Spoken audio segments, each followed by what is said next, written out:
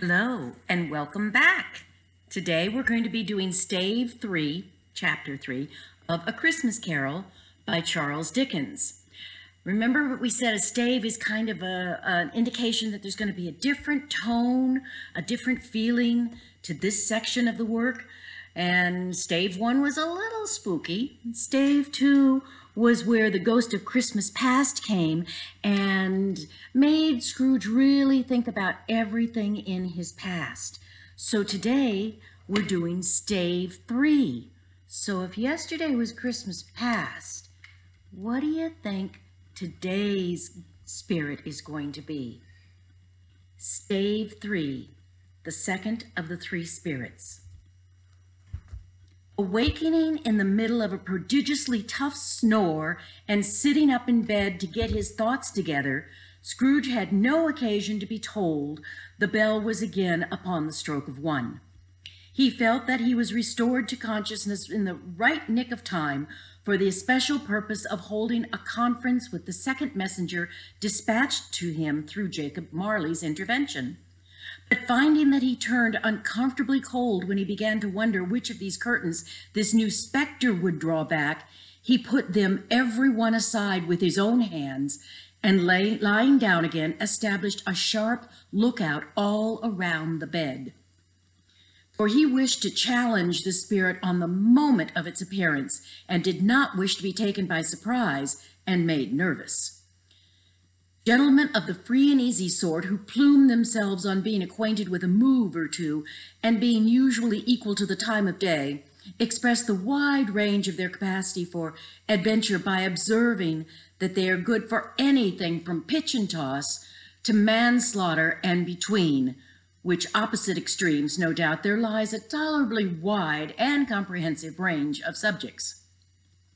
Without venturing for Scrooge quite as heartily as this, I don't mind calling on you to believe that he was ready for a good broad field of strange appearances, and that nothing between a baby and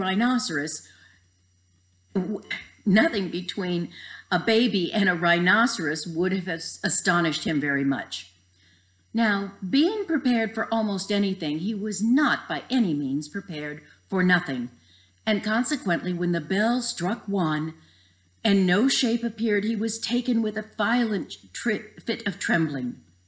5 minutes, 10 minutes, a quarter of the hour went by, yet nothing came. All this time he lay upon his bed at the very core and center of a blaze of a ruddy light, which steamed upon it when the clock proclaimed the hour, and which, being only light, was more alarming than a dozen ghosts, as he was powerless to make out what it meant, or would be, and at some time apprehensive that he might be at that very moment an interesting case of spontaneous combustion without having the consolation of knowing it. At last, however, he began to think as you or I would have thought at first, for it is always the person not in the predicament who knows what ought to have been done in it, and would unquestionably have done it too. At last, I say, he began to think that the source and the secret of the ghostly light might be in the adjoining room, from whence, on further tracing, it seemed to shine.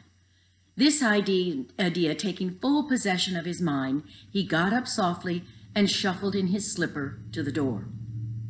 The moment Scrooge's hand was on the lock, a strange voice called him by his name and bade him enter.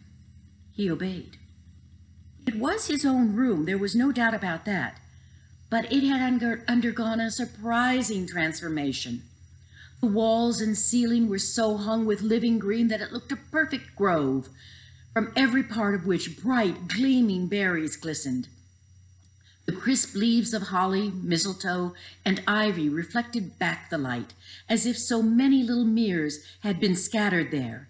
And such a mighty blaze went roaring up the chimney as that dull petrification of a hearth had never known in Scrooge's time or Marley's, or for many and many a winter season gone.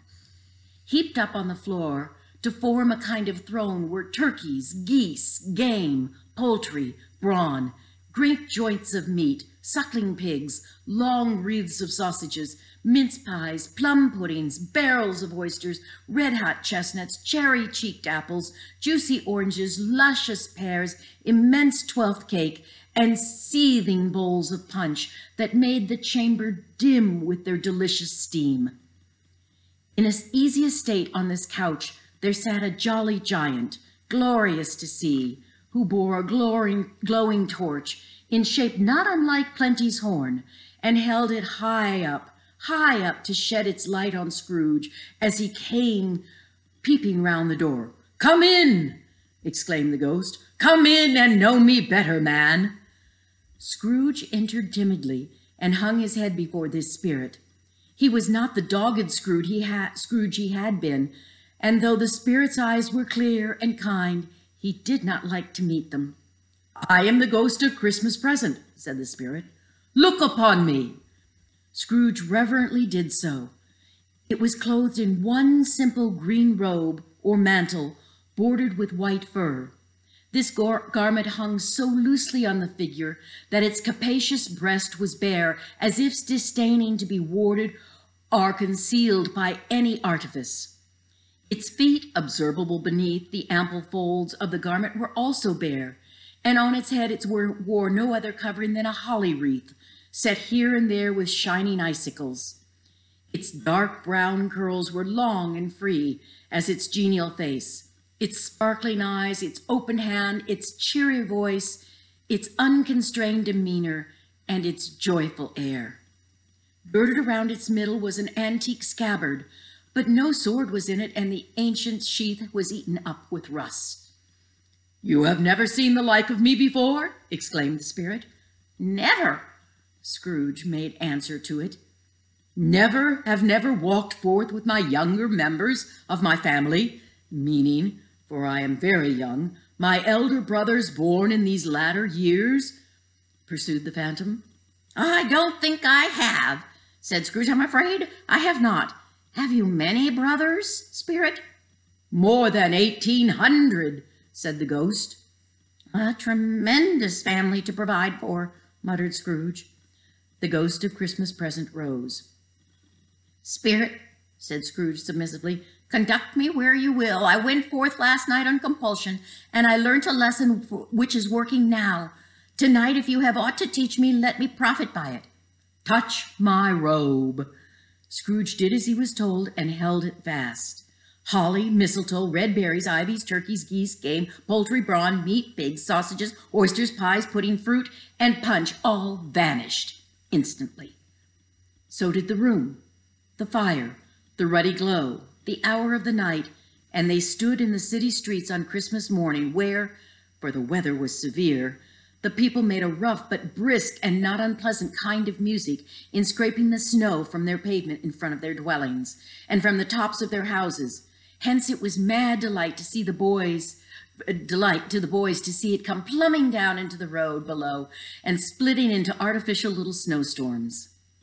The house fronts looked black enough, and the windows blacker, contrasting with the smooth white sheet of the snow upon the roofs and with the dirtier snow upon the ground, which last deposited had been plowed up in the deep furrows by the heavy wheels of carts and wagons, furrows that crossed and recrossed each other hundreds of times, where the great streets branched off and made intricate channels hard to trace in the thick yellow mud and icy water.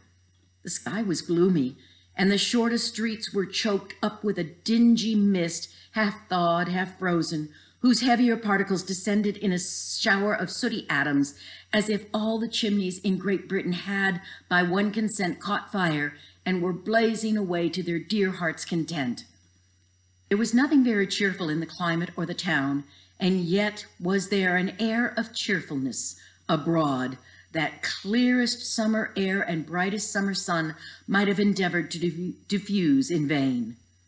For the people who were shoveling away on the housetops were jovial and full of glee, calling out to one another from the parapets, and now and then exchanging a snowball, better-natured missile far than many a wordy jest, laughing heartily if it went right and less heartily if it went wrong. The poultry shops were still half open, and the fruiterers were radiant in their glory. There were great round pot-bellied baskets of chestnuts, shaped like little waistcoats of jolly old gentlemen, lolling at the door and tumbling out into the street in their apoplectic opulence. There were ruddy, brown-faced, broad-girthed Spanish onions shining in the fatness of their growth like Spanish friars, and winking their shelves in wanton shyness at the girls as they went by and glanced demurely up the hung-up mistletoe. There were pears and apples clustered high in blooming pyramids. There were bunches of grapes made in shopkeepers' benevolence to dangle from conspicuous hooks that people's mouths might water gratis as they passed. There were piles of filbert, mossy and brown, recalling in their fragrance ancient walks among the woods and pleasant shufflings ankle-deep through withered leaves. There were Norfolk biffins, squat and swarthy, setting off the yellow and orange of lemons and the yellow of the oranges and lemons in their great compactness of their juicy persons, urgently entreating and beseeching to be carried home in paper bags and eaten after dinner. The very gold and silver fish set forth amongst these choice fruits in a bowl, though members of a dull and stagnant blooded race, appeared to know that there was something going on, and to a fish went gasping round and round their little world in slow and passionless excitement. The grocers. Oh, the grocers, nearly closed, with perhaps one shutter down or two, but through those gaps such glimpses. It was not alone that the scales descended on their counter made a merry sound, or that the twine and roller parting company so briskly, or that the canisters were rattled up and down like juggling tricks, or even that the blended scents of tea and coffee were so grateful to the nose, or even that the raisins were so plentiful and rare, the almonds so extremely white, the sticks of cinnamon so long and straight, and other spices so delicious, the candied fruit so caked and spotted with molten sugar as to make the coldest onlookers feel faint and subsequently bilious.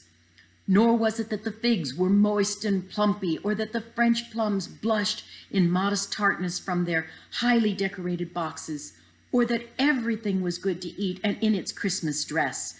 But the customers were all so hurried and so eager in the hopeful promise of the day that they tumbled up against each other at the door, crashing their wicker baskets wildly, and left their purchases upon the counter and came running back to fetch them, and committed hundreds of little mistakes in the best humor possible, while the grocer and his people were so frank and fresh that the polished hearts with which they fastened their aprons behind might have been their own, worn outside for general inspection and for Christmas daws to peck at if they chose. But soon the steeples called all good people to church and chapel, and away they came, flocking through the streets in their best clothes and with their gayest faces. And at the same time they emerged from scores of by-streets, lanes, and nameless turnings, innumerable people carrying their dinners to the bakers' shops.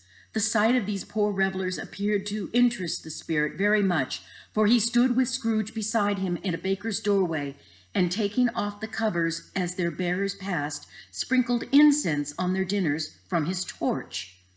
And it was a very uncommon kind of torch, for once or twice when there were angry words between some dinner carriers who had jostled each other, he shed a few drops of water on them from it, and their good humor was restored directly.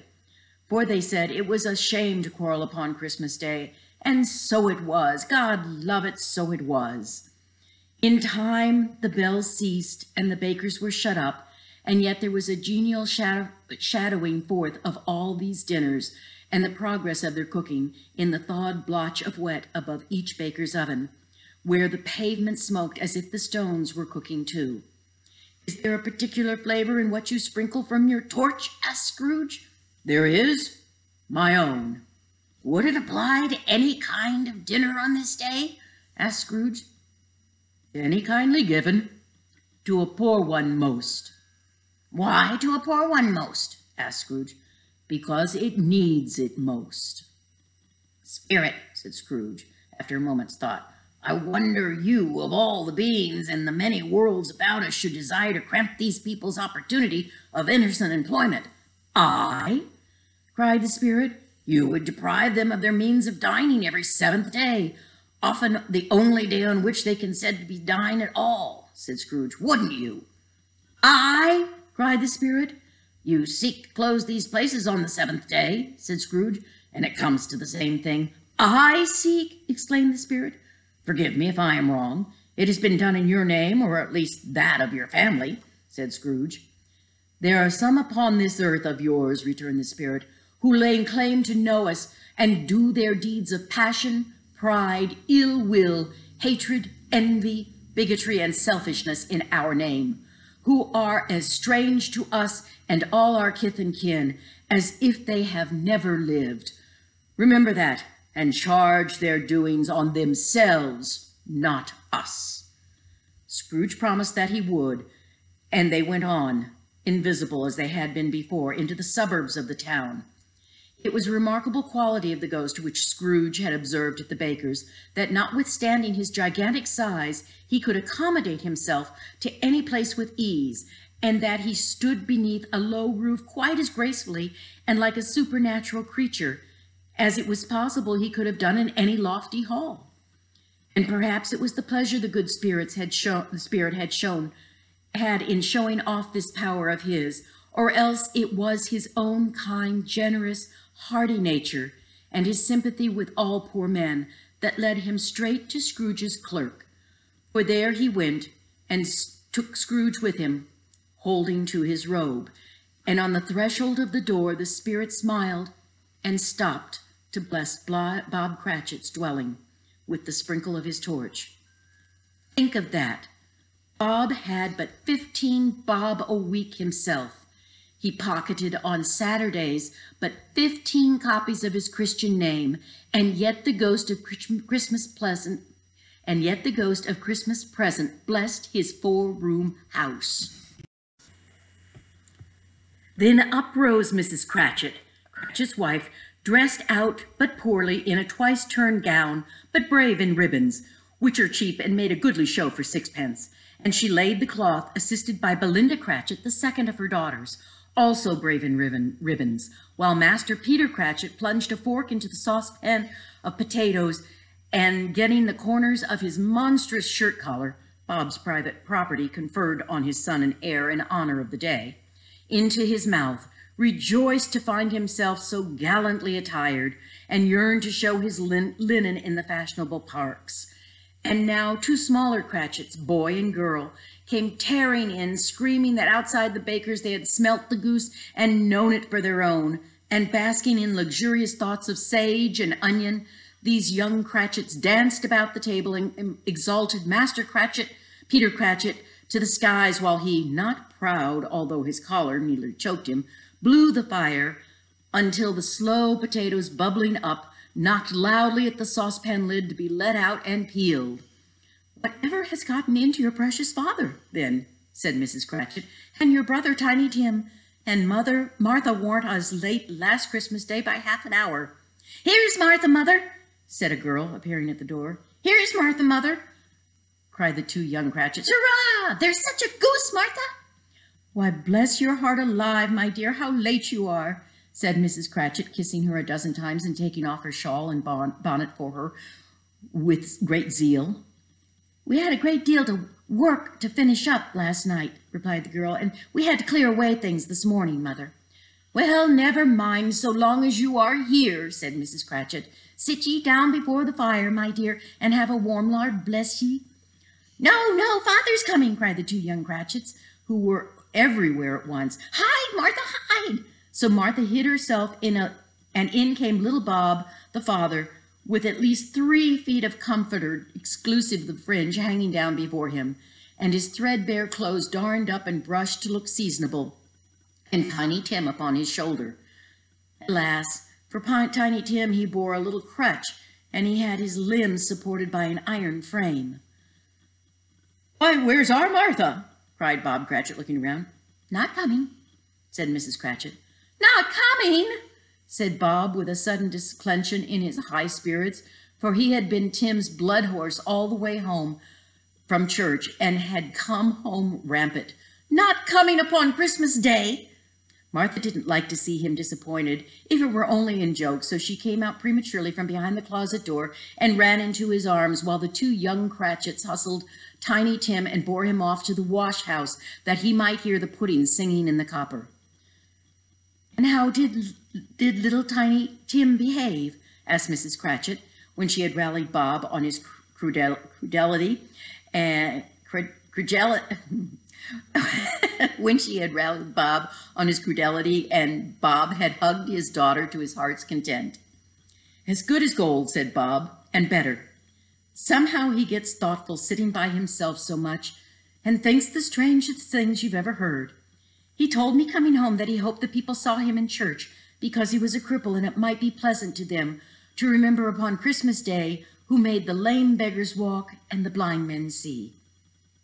Bob's voice was tremulous when he told them this, and trembled more when he said that Tiny Tim was growing strong and hearty. His active little crutch was heard upon the floor, and back came Tiny Tim before another word was spoken, escorted by his brother and sister to his stool before the fire. And while Bob, turning up his cuffs, as if, poor fellow, they were capable of being made more shabby, compounded some hot mixture in a jug with gin and lemons and stirred it round and put it on the hob to simmer, Master Peter and the two ubiquitous young Cratchits went to fetch the goose, with which they soon returned in high procession. Such a bustle ensued that you might have thought a goose the rarest of all birds, a feathered phenomena to which a black swan was a matter of course. And in truth, it was something very like that in that household. Mrs. Cratchit made the gravy ready before in a little saucepan, hissing hot. Master Peter mashed the potatoes with incredible vigor. Miss Belinda sweetened up the applesauce, and Martha dusted the hot plates. Bob took Tiny Tim beside him in a tiny corner at the table, and the two young Cratchits set chairs for everybody, not forgetting themselves, and mounting guard upon their posts, cramming spoons into their mouths, lest they should shriek for goose before their turn came to be helped. At last the dishes were set on, and grace was said. It was succeeded by a breathless pause as Mrs. Cratchit took looking slowly all along the carving knife, prepared to plunge it in the breast of the goose. But when she did, and when the long-expected gush of stuffing issued forth, one murmur of delight rose all around the board, and even Tiny Tim, excited by the two young Cratchits, beat on the table with the handle of his knife and cried feebly, "Hurrah!" There never was such a goose. Bob said he didn't believe there ever was such a goose cooked. Its tenderness, flavor, size, and cheapness were the themes of universal admiration. Eked out by applesauce and mashed potatoes, it was a sufficient dinner for the whole family. Indeed, as Mrs. Cratchit said with a great delight, surveying the one small atom of a bone upon the dish, they hadn't ate it all at last. Yet everyone had had enough, and the youngest Cratchits in particular were steeped in sage and onions to the eyebrow. But now, the plates being changed by Miss Belinda, Mrs. Cratchit left the room alone, too nervous to bear witness, to take the pudding up and bring it in. Suppose it should not be done? Suppose it should break in turning out? Suppose somebody should have got over the wall in the backyard and stolen it while they were making merry with the goose? A supposition at which the two young Cratchits became livid. All sorts of horrors were supposed. Hallo! A great deal of steam.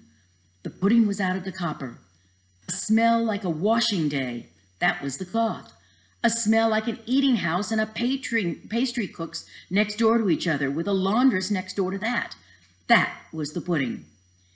In half a minute, Mrs. Cratchit entered, flushing but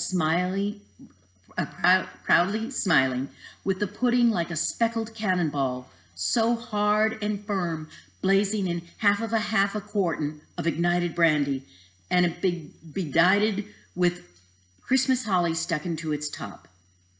"Oh, what a wonderful pudding," Bob Cratchit said, and calmly too, that he regarded it as the greatest success achieved by Mrs. Cratchit since their marriage.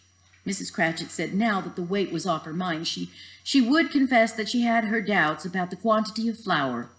Everybody had something to say about it, but nobody said or thought it was at all a small pudding for such a large family. It would have been flat heresy to do so. Any Cratchit would have blushed to hint at such a thing. At last the dinner was done, the cloth was cleared, the hearth swept, and the fire made up. The compound in the jug being tasted and considered perfect, apples and oranges were put on the table, and a shovel of chestnuts on the fire. Then all the Cratchit family drew around the hearth in what Bob Cratchit called a circle, meaning a half a one, and at Bob Cratchit's elbow stood the family display of glass, 2 tumblers and a custard cup without a handle. These held the hot stuff from the jug, however, as well as golden goblets would have done, and Bob served it out with beaming looks while the chestnuts on the fire sputtered and crackled noisily.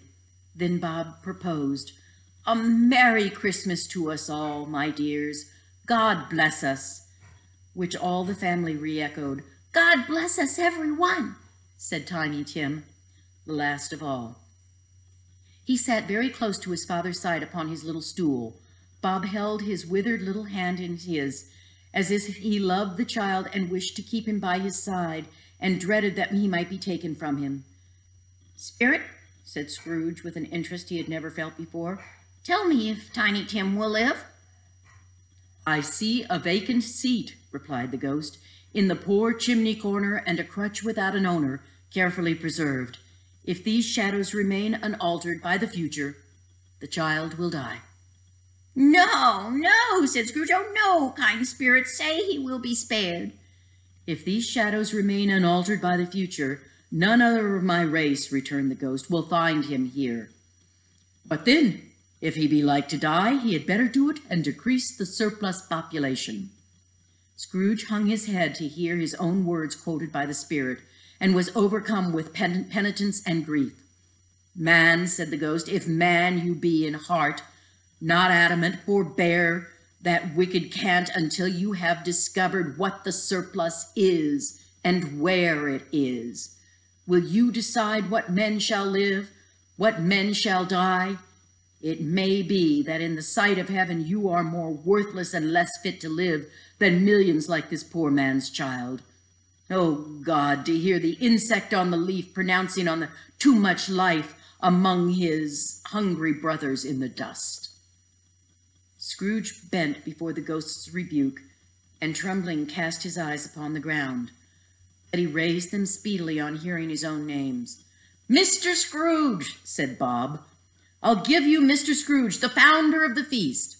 "The founder of the feast, indeed," cried Mrs. Cratchit, reddening. "I wish I had him here. I'd give him a piece of my mind to feast on. I hope he'd have a good appetite for it." "My dear," said Bob, "the children, Christmas Day." "It should be Christmas Day, I'm sure," she said, "on which one drinks the health of such an odious, stingy, hard, unfeeling man as Mr. Scrooge. You know he is, Robert. Nobody knows it better than you do, poor fellow." "My dear," was Bob's mild answer, "Christmas Day." "I'll drink to his health for your sake and the Day's," Mrs. Cratchit said.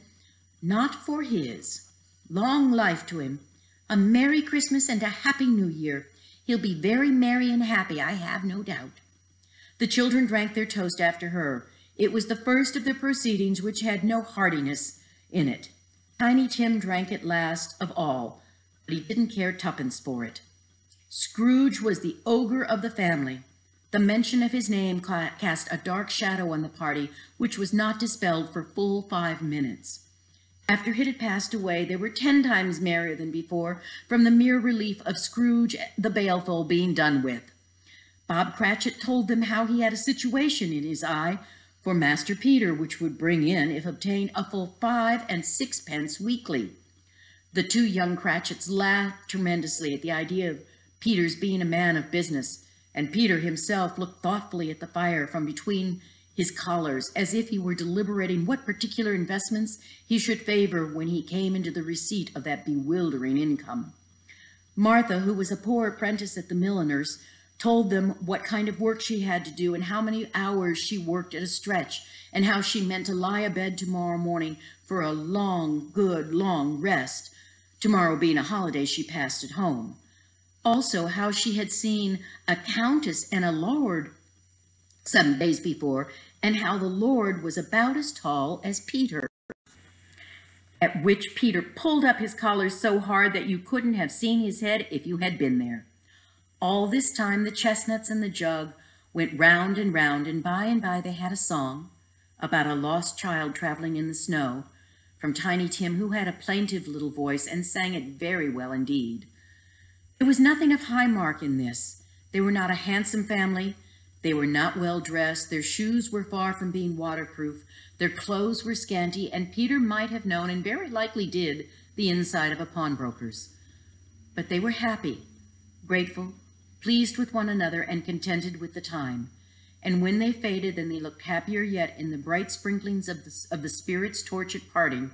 Scrooge had his eye upon them, and especially on Tiny Tim, until the last. By this time it was getting dark and snowing pretty heavily, and as Scrooge and the Spirit went along the streets, the brightness of the roaring fires in kitchens, parlors, and all sorts of rooms was wonderful. Here the flickering of the blaze shows preparation for a cozy dinner, with hot plates baking through and through before the fire, and deep red curtains ready to be drawn to shut out the cold and darkness. There all the children of the house were running out into the snow to meet their married sisters, brothers, cousins, uncles, aunts, and to be the first to greet them.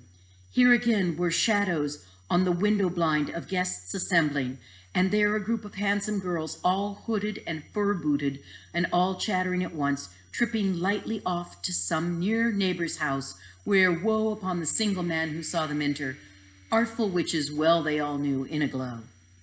But if you had judged from the numbers of people on their way to friendly gatherings, you might have thought that no one was at home to give them welcome when they got there. Instead of every house expecting company and piling up its fires half chimney high, blessing on how the ghost exulted, how it bared its breadth of breast and opened its capacious palm and floated on, outpouring with a generous hand its bright and harmless mirth on everything within its reach. The very lamplighter who ran on before, dotting the dusky streets with specks of light, and who was dressed to spend the evening somewhere, laughed out loud as the spirit passed, though little kenned the lamplighter that he had any company but Christmas. And now, without a word of warning from the ghost, they stood on a bleak and desert moor, where the monstrous masses of rude stone were cast about as though they were a burial place of giants, and water spread itself wherever it listed, and would have done so, but the frost had held it prisoner, and nothing grew but moss and coarse rank grass. Down in the west, the setting sun had left a streak of fiery red, which glared upon the desolation for an instant, like a sullen eye, and frowning lower yet, was lost in the thick gloom of darkest night. "What place is this?" asked Scrooge. "A place where miners live, who labor in the bowels of the earth," returned the spirit. "But they know me. See?" A light shone from the window of a hut, and swiftly they advanced towards it. Passing through the wall of mud and stone, they found a cheerful company assembled round a glowing fire. An old man and woman, with their children and their children's children, and another generation beyond that, all decked out gaily in their holiday attire. The old man, in a voice that seldom rose above the howling of the wind upon the barren waste, was singing them a Christmas song. It had been a very old song when he was a boy, and from time to time they all joined in the chorus. So surely as they raised their voices, the old man got quite blithe and loud, and so surely as they stopped, his vigor sank again. The spirit did not tarry here, but bade Scrooge hold his robe, and passing above the moor, sped whither? Not to see, to sea. To Scrooge's horror, looking back, he saw the last of the land, a frightful range of rocks behind them, and his ears were deafened by the thundering of water as it roared and rolled and raged among the dreadful caverns it had worn, and fiercely tried to undermine the earth. Built upon a dismal reef of sunken rocks, some league or so from shore, on which the waters chafed and dashed the wild year through, there stood a solitary lighthouse. Great heaps of seaweed clung to its base, and storm birds, born of the wind, one might suppose, as seaweed of the water, rose and fell about it, like the waves they skimmed. But even here, two men who watched the light had made a fire, that through the loophole in its thick stone walls shed out a ray of brightness on the awful sea. Joining their horny hands over the rough table at which they wished each other a Merry Christmas in their can of grog, and one of them, the elder too, with his face all damaged and scarred with hard weather, as the figurehead of an old ship might be, struck up a sturdy song that was like a gale in itself. Again the ghost sped on, above the black and heaving sea, on, until being far away, as he told Scrooge, from any shore, they lighted on a ship. They stood beside the helmsman at the wheel and looked out in the bow.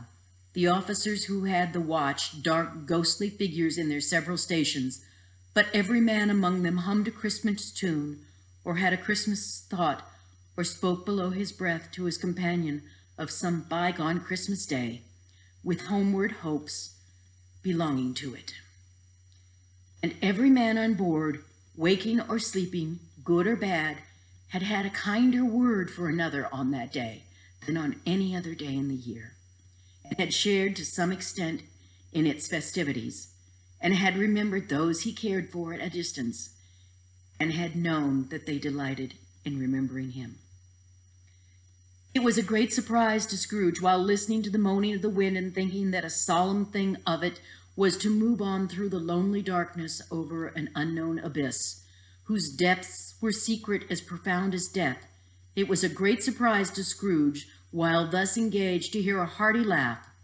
It was a much greater surprise to Scrooge to recognize it his own nephew's, and to find himself in a bright, dry, gleaming room with the spirit smiling by his side, and looking at that same nephew with approving affability. "Ha ha!" laughed Scrooge's nephew. If you should happen by any unlikely chance to know a man more blessed in a laugh than Scrooge's nephew, all I can say is, I should like to know him too. Introduce me to him, and I'll cultivate his acquaintance. It is a fair, even-handed, noble adjustment of things that while there is infection in disease and sorrow, there is nothing in the world so irresistibly contagious as laughter and good humor. When Scrooge's nephew laughed in this way, holding his sides, rolling his head, and twisting his face into the most extravagant contortions, Scrooge's niece by marriage laughed as heartily as he, and their assembled friends, being not a bit behindhand, roared out lustily. "Oh, he said that Christmas was a humbug, as I live," cried Scrooge's nephew, "and he believed it too." "More shame to him, Fred," said Scrooge's niece indignantly. "Bless those women, they never do anything by halves. They are always in earnest." She was very pretty, exceedingly pretty, with a dimpled, surprised look, capital face, a ripe little mouth that seemed made to be kissed, as it no doubt was. All kinds of good little dots about her chin that melted into one another when she laughed, and the sunniest pair of eyes you ever saw in any little creature's head. Altogether, she was what you would have called provoking, but satisfactorily too. Oh, perfectly satisfactory. "He's a comical old fellow, Scrooge's nephew, that's the truth, and not so pleasant as he might be. However, his offenses carry their own punishment, and I have nothing to say against him." "I'm sure he's very rich, Fred," hinted Scrooge's niece. "At least you always told me so." "What of that, my dear?" said Scrooge's nephew. "His wealth is of no use to him. He don't do any good with it. He don't make himself comfortable with it. He hasn't the satisfaction of thinking that he is ever going to benefit us with it." "I have no patience with him," observed Scrooge's niece. Scrooge's niece's sister and all the other ladies expressed the same opinion. "Oh, I have," said Scrooge's nephew. "I'm sorry for him. I couldn't be angry with him if I tried. Who suffers by his ill whims? Himself, always. Here he takes it into his head to dislike us, and he won't come and dine with us? What's the consequence? He don't lose much of a dinner." "Indeed, I think he loses a very good dinner," interrupted Scrooge's niece. Everybody else said the same. And they must be allowed to have been competent judges, because they had just finished dinner, and with dessert upon the table, they were clustered round the fire by lamplight. "Well, I'm very glad to hear it," said Scrooge's nephew, "because I haven't great faith in these young housekeepers. What do you say, Topper?" Topper had clearly got his eye upon one of Scrooge's niece's sisters, for he answered that a bachelor was a wretched outcast who had no right to express an opinion on such a subject. Whereat Scrooge's niece's sister, the plump one with the lace tucker, not the one with the roses, blushed. "Do go on, Fred," said Scrooge's niece, clapping her hand. "He never finishes what he begins to say. He's such a ridiculous fellow." Scrooge's nephew revelled in another laugh, and as it was impossible to keep the infection off, though the plump sister tried hard to do it with aromatic vinegar, his example was unanimously followed. "I was only going to say," said Scrooge's nephew, "that the consequence of his taking dislike to us and not making merry with us, as I think that he loses some pleasant memories which could do him no harm. I am sure he loses pleasanter companions than he can find in his own thoughts, either in his moldy old office or his dusty chambers. I mean to give him the same chance every year, whether he likes it or not, for I pity him. He may rail at Christmas till he dies, but he can't help thinking better of it. I defy him. If he finds me going there in good temper year after year and saying, 'Uncle Scrooge, how are you?' if it only puts him in vain to leave his poor clerk 50 pounds, that's something. And I think I shook him yesterday." It was their turn to laugh at the notion of shaking Scrooge, but being thoroughly good-natured and not much caring what they had laughed at, so that they laughed at any rate, he encouraged them in their merriment and passed the bottle joyfully. After tea, they had some music, for they were a musical family, and they knew what they were about when they sung a glee or a catch. I can assure you, especially Topper, who could growl away in the bass like a good one and never swell the large veins in his forehead, or get red in the face over it. Scrooge's niece played well upon the harp, and played among other tunes a simple little air, a mere nothing you might learn in a whistle in a minute or two, which had been familiar to the child who fetched Scrooge from the boarding house, as he had been reminded by the ghost of Christmas past. When this strain of music sounded, all the things the ghost had shown him came upon his mind. He softened more and more, and thought that if he could have listened to it often years ago, he might have cultivated the kindness of life for his own happiness, with his own hands, without resorting to the sexton's spade that buried Jacob Marley. But they didn't devote the whole evening to music. After a while they played forfeits, for it is good to be children sometimes, and they never better than at Christmas time, when its mighty founder was a child himself. First there was a game of blindman's bluff. Of course there was. And I no more believe Topper was really blind than I believe he had eyes in his boots. My opinion is that it was a done thing between him and Scrooge's nephew, that the ghost of Christmas present knew it. And the way he went after that plump sister in the lace tucker was an outrage to the credulity of human nature. Knocking down the fire irons, tumbling over the chairs, bumping into the piano, smothering himself amongst the curtains. Wherever she went, there he'd be. He always knew where the plump sister was. He wouldn't catch anybody else. If you had fallen up against him, as some of them did on purpose, he would have made a feint of endeavoring to seize you, which would have been an affront to your understanding, and would instantly have sidled off in the direction of the plump sister. She often cried that it wasn't fair, and really wasn't. But when at last he caught her, when in spite of all her silken rustlings and her rapid flutterings past him, he got her into a corner whence there was no escape, then his conduct was the most outrageous, for his pretending not to know her, his pretending that it was necessary to touch her headdress, and further to assure himself of her identity by pressing a certain ring upon her finger, and a certain chain about her neck, was vile. Monstrous. No doubt she told him of her opinion of it, when another blind man being in office, they were so very confidential together behind the curtains. Scrooge's niece was not one of the blind man's bluff party, but was made comfortable with a large chair and a stool in a snug corner where the ghost and Scrooge were close behind her. But she joined in the forfeits and loved her love to admiration with all the letters of the alphabet. Likewise, at the game of how, when, and where, she was great, and to the secret joy of Scrooge's nephew, beat her sisters hollow, though they were sharp girls too, as Topper could have told you. There might have been 20 people there, young and old, but they all played, and so did Scrooge. For wholly forgetting in the interest he had in what was going on, that his voice made no sound in their ears, he sometimes came out with guesses quite loud, and very often guessed right, too, for the sharpest needle, best Whitechapel warranted, not to cut in the eye, was not sharper than Scrooge. Blunt as he took it in his head to be. The Scrooge was pleasantly pleased to find him in this mood, and looked upon him with such favor that he begged like a boy to be allowed to stay until the guest departed. But this, the spirit said, could not be done. "Here's a new game," said Scrooge. "1/2 hour, spirit, only one." It was a game called Yes and No, where Scrooge's nephew had to think of something, and the rest might find out what, he only answering to their questions yes or no, as was the case.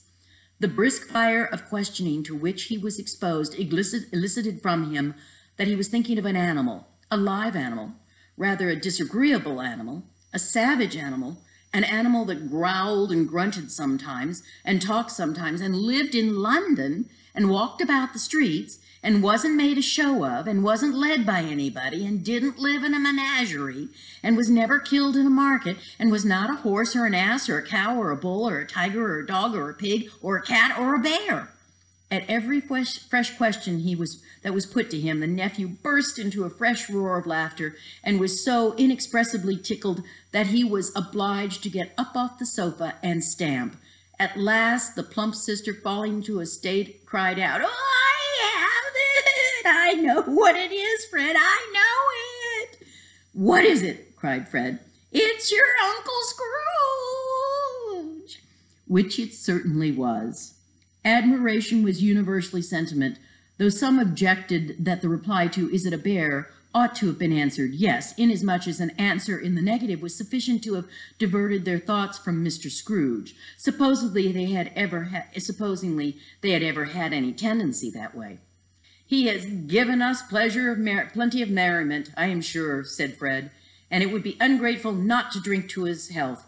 Here is a glass of mulled wine ready in our hand at this moment, and I say, Uncle Scrooge." "Well, Uncle Scrooge," they cried, "a Merry Christmas and a Happy New Year to the old man, whatever he is," said Scrooge's nephew.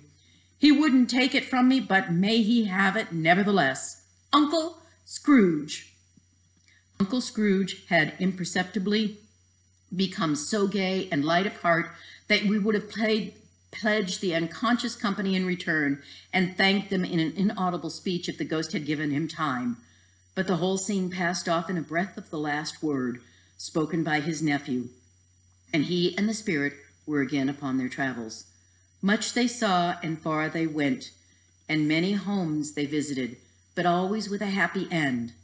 The spirit stood beside sick beds, and they were cheerful, on foreign lands, and they were close at home, by struggling men, and they were patient in their greater hope, by poverty, and it was rich.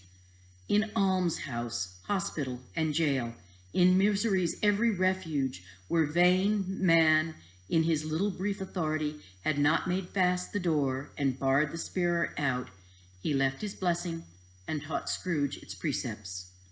It was a long night, if it were only a night, but Scrooge has his doubts of this, because the Christmas holidays appeared to be condensed into the space of a time they passed together.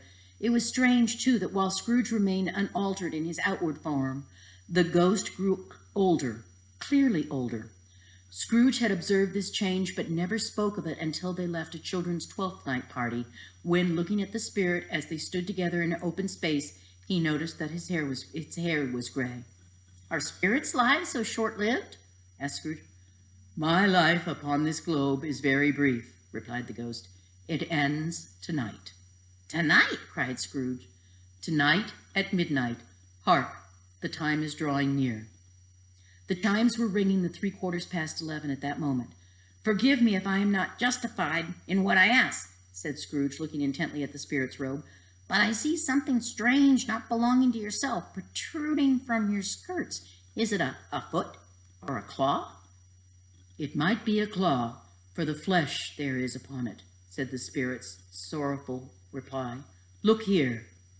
From the foldings of its robe brought two children, wretched, abject, frightful, hideous, miserable. They knelt down at its feet, clung upon the outside of its garment. Oh, man, look here, look down here, exclaimed the ghost. They were a boy and a girl, yellow, meager, ragged, scowling, wolfish, but prostrate too in their humility. Where graceful youth should have filled their features out and touched them with its freshest tints, a stale and shriveled hand like that of age had pinched and twisted them and pulled them into shreds. Where angels might have sat enthroned, devils lurked, and glaring out menacingly. No change, no degradation, no perversion of humanity in any grade, through all the mysteries of wonderful creation, has monsters half so horrible and dreadful. Scrooge started back appalled, having then shown to him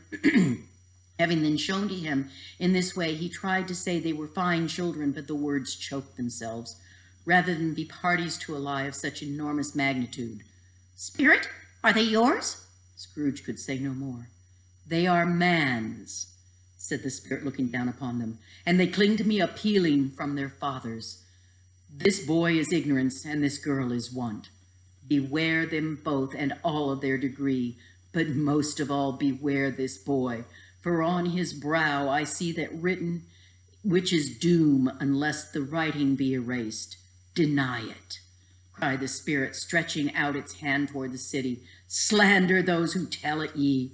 Admit it for your fascist purposes, and make it worse, and bide the end. Have they no refuge or resource? Cried Scrooge.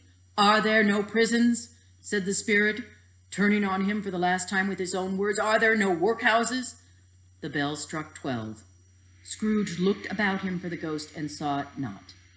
As the last stroke ceased to vibrate, he remembered the prediction of old Jacob Marley, and lifted up his eyes, beheld the solemn phantom, draped and hooded, coming like a mist along the ground toward him.